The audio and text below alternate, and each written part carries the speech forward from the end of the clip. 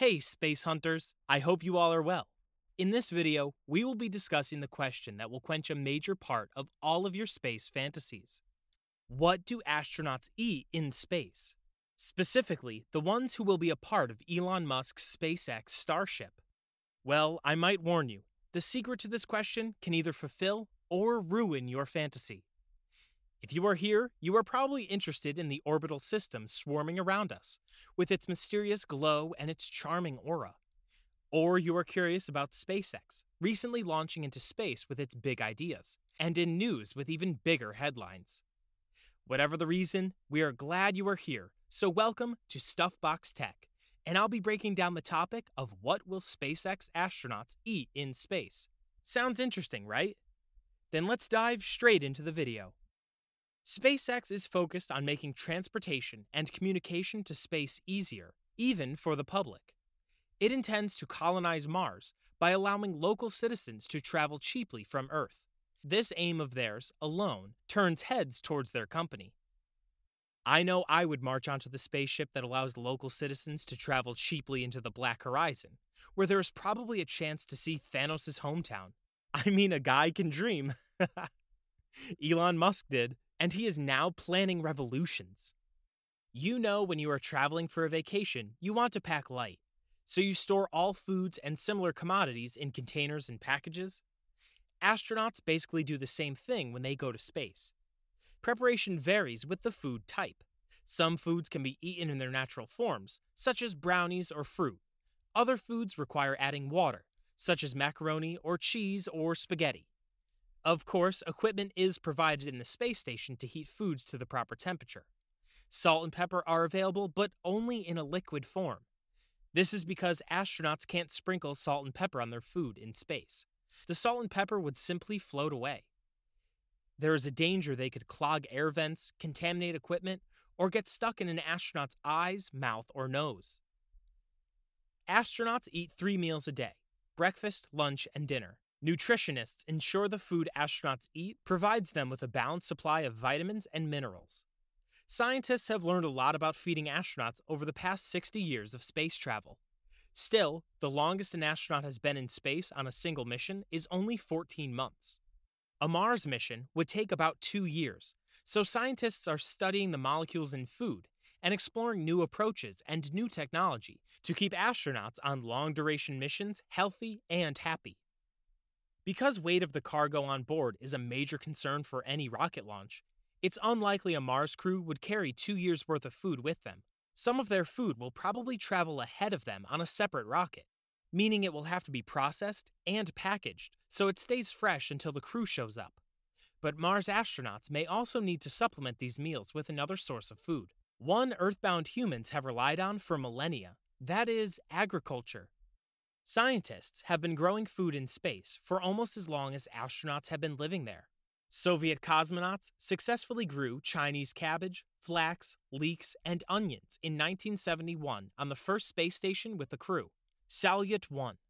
Scientists wanted to know if plants could grow in space, and they were already thinking about how they would feed astronauts on a moon base or on other long-duration missions. Fortunately, scientists have found it's not too hard to grow plants in space. Plants grow more or less the same in space as on Earth. One challenge is watering them. Watering cans don't work in microgravity, for one thing. More importantly, water in space doesn't absorb gases like oxygen, which plants take up from water via their roots. So rather than growing plants in soil, or even hydroponically without soil, plants in space grow with their roots in an enclosed system, in pillows filled with a porous growth medium that provides everything they need. Fresh vegetables could be the key to maintaining astronauts' health over years in space. Researchers anticipate nutrient deficiencies in astronauts who've spent months in space. Vegetables are great, but they're not enough for a whole meal.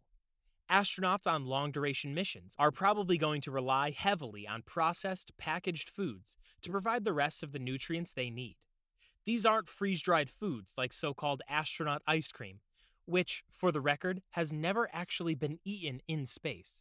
They're similar to the meals ready to eat, MREs, that US soldiers snack on, sealed pouches of pre-cooked food that can be reheated or eaten as is. ISS crews already eat a lot of their food like this, and SpaceX is now trying to apply the short-term lessons learned from those astronauts to missions lasting years. An astronaut at ISS can choose from many types of foods, such as fruits, nuts, peanut butter, chicken, beef, seafood, candy, brownies, etc.